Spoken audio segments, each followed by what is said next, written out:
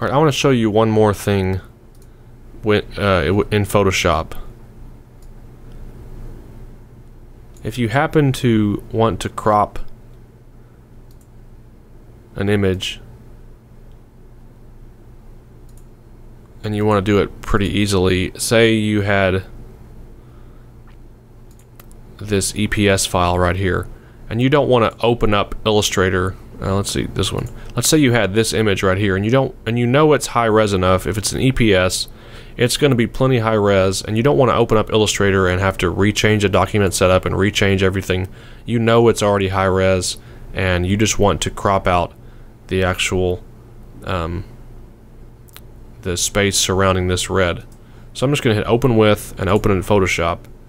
This is a faster process than Illustrator, so I can open it and you can see it says it's 72. It's an EPS, so I can change it to whatever I want. I just want it to be a little bit higher res initially. I'm going to change it, go ahead and change it to RGB, because that's what this what a web ready photo needs to be set to, which is RGB, and everything else looks fine. So I'm going to hit OK.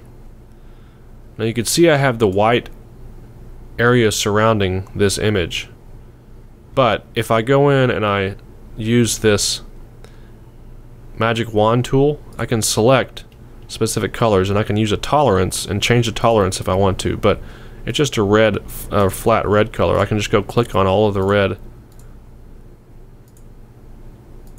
and I'm hitting shift as I'm clicking it, so you can see if I hit there, if I hit the image with the shift, it'll give me a plus, so it just means it's going to add that other stuff.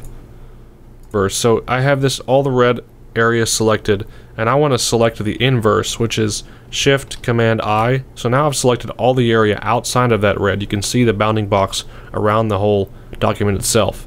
So I can just hit Command X and it'll just cut that other area out. So if I do an undo, and I'll do it one more time. So here's the image. I've got the magic wand. I've already used the magic wand, selected all my red spaces. I can do it a couple ways. I can select the inverse. Here it is, select inverse from this area on the menu, which is Shift Command I. So I'll click that, and then I can just cut it out, which is Command X, right? Because we do X. Cut. I'm going to just do Command X, and then we have the red image. Now, in order to crop this area, I can use my crop tool and try to do this right around the image, but most likely you're going to have an issue trying to get that image perfect right around the edge. So, but I'd like to squeeze it in as much as we can because we want our website to run fast. So I'm just going to undo this by clicking on the marquee tool, and it'll say don't crop.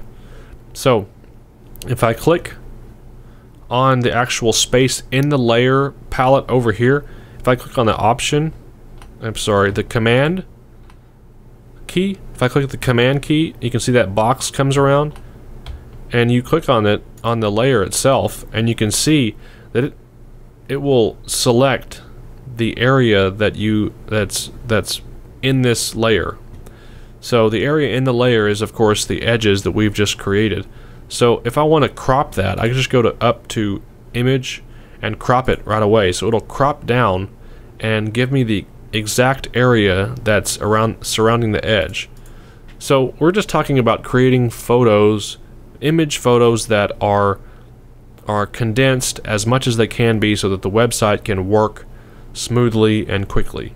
So once I do that, I just hit Shift Option Command S, and this image is really big, and again we wanted to make it 200 by 96, and it's constraining its proportions, so we're fine. If I click that, then it would be skewed. We want to make sure that we don't save it as a JPEG because we want the background to be transparent, so we want to use the PNG 24 transparency, convert to RGB. That's fine. Then we hit save, and then we just save it as if it's web ready. So we put it in, and that's where it would go. We would save in that location, but we already have the image, so we're just going to hit cancel. I could save over it, but I don't want to do that. So Alright, so that's how this works. Once you have the images ready, then you need to just code the images into your site, and you will see them coming up on the web page. Chick-fil-A.